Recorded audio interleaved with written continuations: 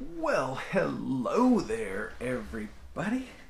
It's Zach with KT Outdoors, and I wanted to spend a little time this morning having a bit of a conversation about soil amendments. So, if you want to know what I have to say about soil amendments, that's coming up next.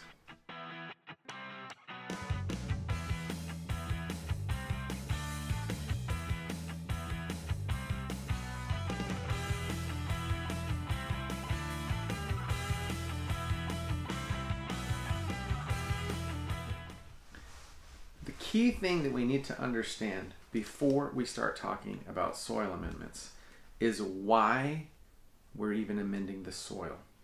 Okay, we are trying to feed the soil, which if you're new to this channel, you might not know that that's what we do here at KT Outdoors. We like to teach you how to grow all sorts of food by feeding the soil that ultimately feeds your body and your soul while saving your family money in the process.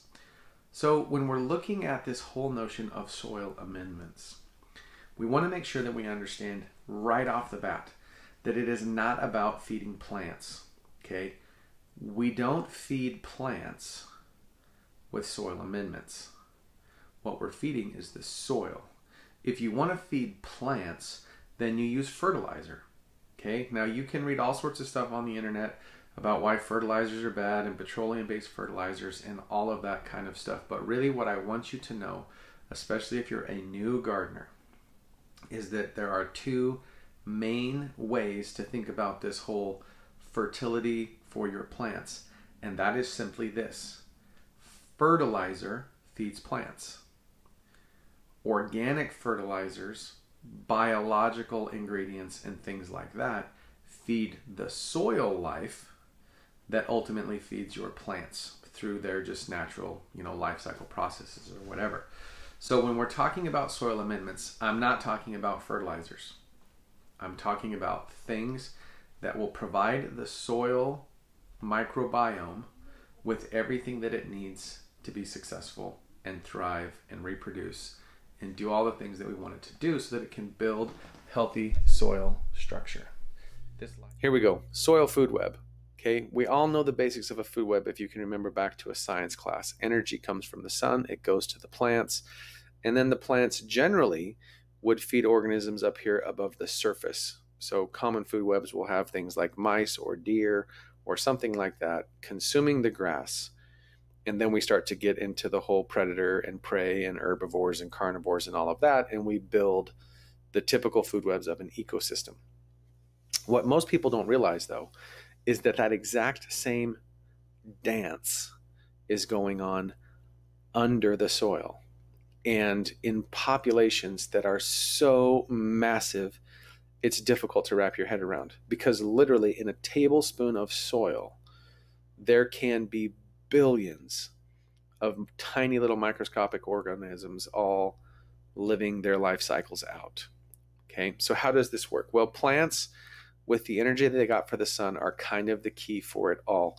Now, it's important to remember that the direction of the arrows in a food web indicate which way the energy is flowing.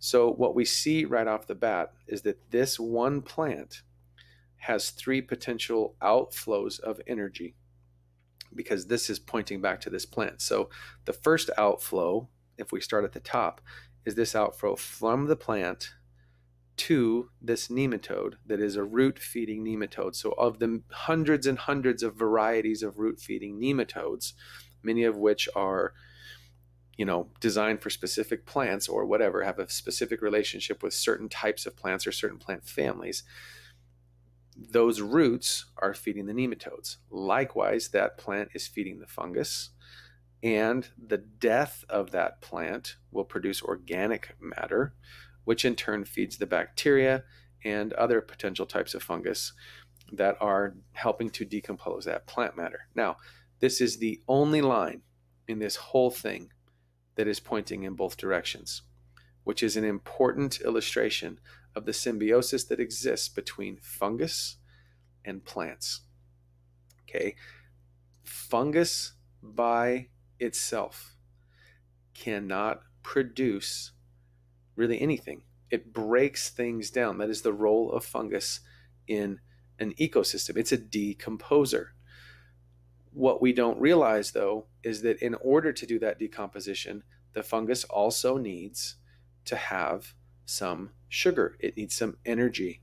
It needs some carbon inputs. And so what it does is it forms a symbiotic relationship with the plants, where the fungus basically attaches its little hyphae to the roots of the plants so that it can get carbon and sugar and the elements that the plant is producing in abundance.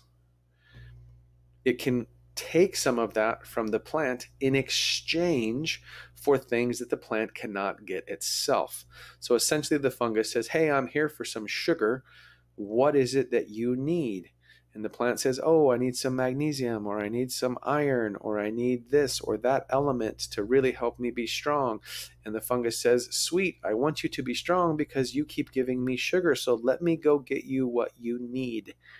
And then the fungus goes out into the soil and mines the elements and the minerals that will help that plant thrive so that it can produce more sugar for the fungus. It's a symbiotic relationship. They're both benefiting from that exchange. And that's why this very important line is going both directions.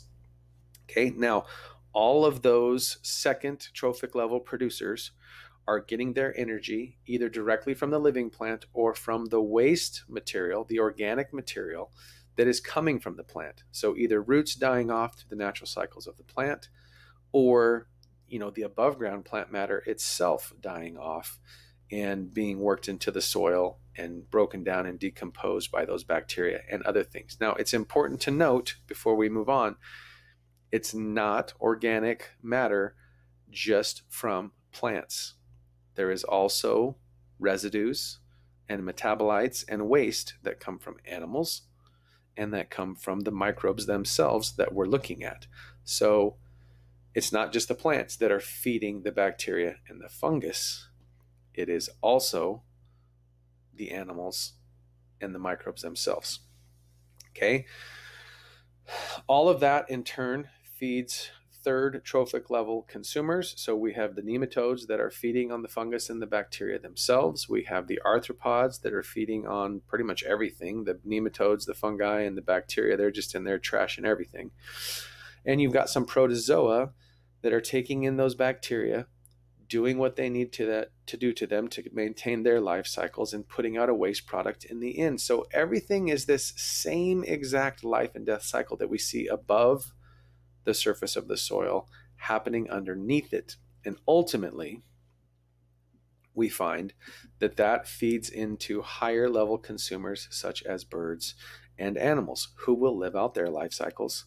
In the process, they will poop, they will raise their young, they will do their thing, they will live, and they will die.